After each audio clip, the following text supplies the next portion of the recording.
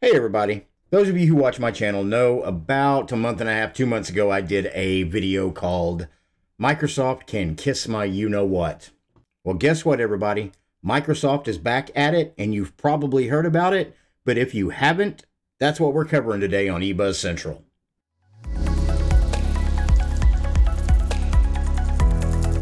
Before we get started with today's video, I want to remind everybody, whether you're a patron of my channel or not, zip on over to my Patreon page, scroll down until you get to the 10,000 subscriber video that I have posted here.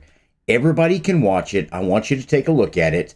I have to put it on Patreon because there are certain rules on YouTube that I can't break. And let's just say this rhymes with schmiv-away.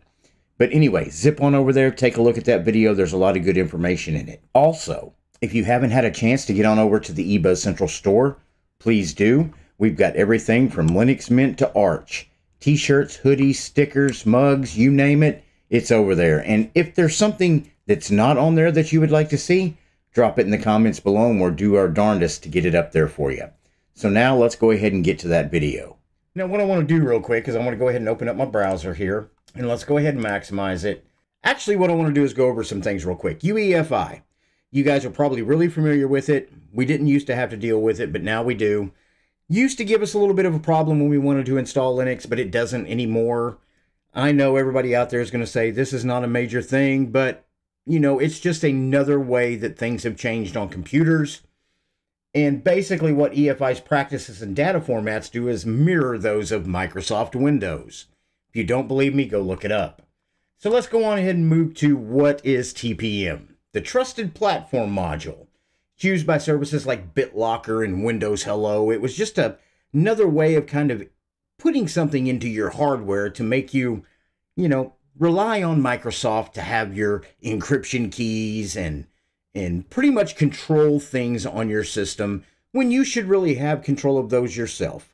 But as commenters have said in my previous videos, hey, most people don't know what to do with that stuff anyway. It's okay to trust it with Microsoft. So let's go on another one here, guys. Let's meet Microsoft Pluton. Has anybody heard about this? And if you have, please drop your comments below and let me know what you think about Microsoft Pluton. Now, the role of the Windows PC and trust in technology are more important than ever as our device keeps us connected and productive across work and life. What this is, guys, it's going to be integrated. Listen to this. It's going to be completely integrated into the chips. In upcoming Intel, Qualcomm, and AMD processors, there's going to be a new chip built into the CPU silicon die. And it's co-developed by Microsoft and AMD, and it's called Pluton. Now, I'm not going to read you what they got over here on Microsoft. It lets you know how Microsoft is going to sugarcoat this thing. But I'm going to go over some quick things here real quick and just kind of update you on what the Pluton processor is and what does it mean for us in the BSD and Linux community. This new chip was announced way back in 2020. However, details of what it was actually capable of and what it actually means for the Windows ecosystem were kept very vague. Now with Pluton rolling out in some AMD chips, it's possible for us to kind of put together this information now. So what is inside Pluton? Well, let's go ahead and do this, and I'm going to break it down and try to explain it to where you can understand it. It's going to have the full TPM 2.0 implementation. It's going to have SHAC, which is Secure Hardware Cryptography Key implementation. It's going to have DICE, which is your Device Identifier Composition Engine. And it's going to have the Robust Internet of Things, which is the RIOT. Not the IoT, but the RIOT. Specification Compliance. Now, this specification was developed by Microsoft and was announced almost 7 years ago. It was way back in 2016. However, beside these functions, Pluton implements the full breadth of security improvements that Microsoft used to only have on Windows 10 secured core PC systems. If you're not sure what those systems are, zip on over and take a look at it. But some of the things that it entails is Dynamic Root of Trust for Measurement, or the DRTM, System Management Mode, which whether you can edit your device guard, regular computers have long had the SMM, but it's still going to be implemented right into it. Memory access protection, kernel DMA protection, and hypervisor code integrity. So basically what I gave you there was a lot of acronyms. But what does it mean really in the big picture of things? In a nutshell, Microsoft believes they need to exercise more control over PC security than they previously have.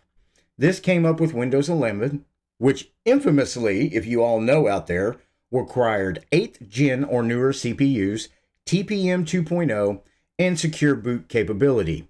Those of us knowing the Linux community, you can download Rufus, get rid of all of those requirements, and keep going, but who really wants to install Windows anymore? However, while Microsoft was terrible at defining why certain CPUs made the cut and others didn't, a lot like the Zen 1, if you look back on that, that didn't make any sense. And also Windows 11 used virtualization-based security, or VBS, to isolate parts of system memory from the rest of the system. VPS includes an optional feature called memory integrity. That's the more user-friendly name for calling hypervisor protection code integrity, or HVCI.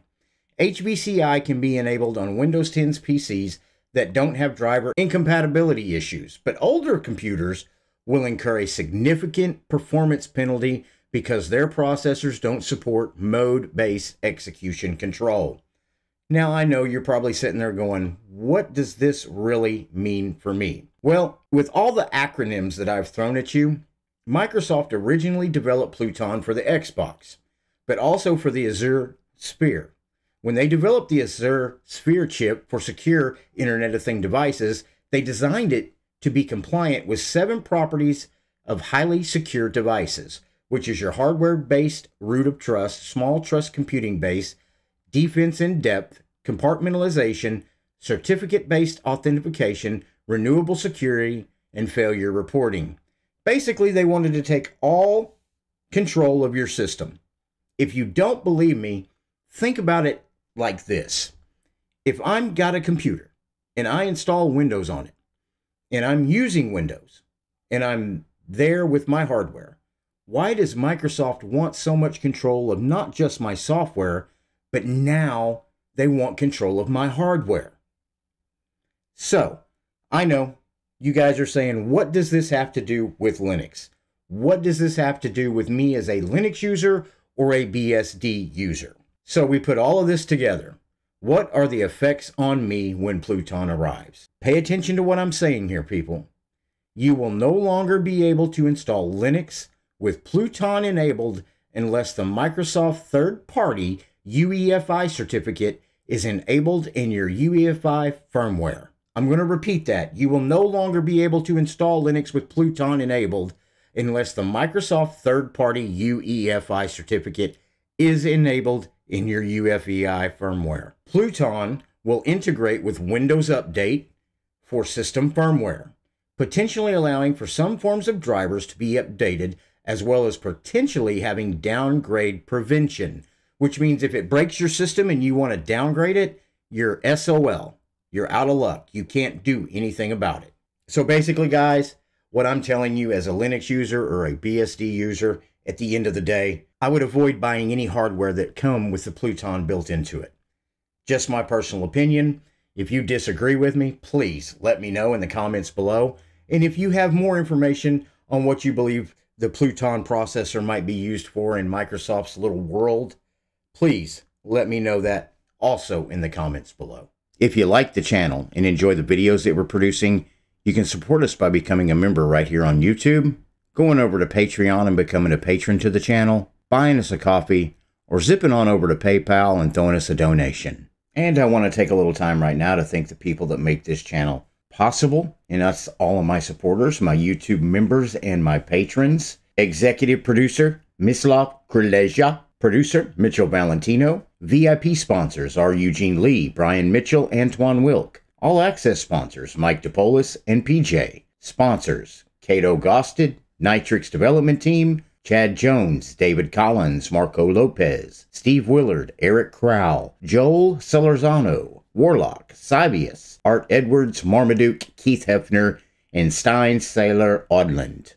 Thank you guys, you're the reason this channel exists. If you enjoyed the video you just watched, here are a couple more for you to take a look at. I generally cover Linux and open source, but sometimes I do a little Windows bashing and maybe a little Google bashing as well. As always, thank you for watching my video, and I will see you in the next video.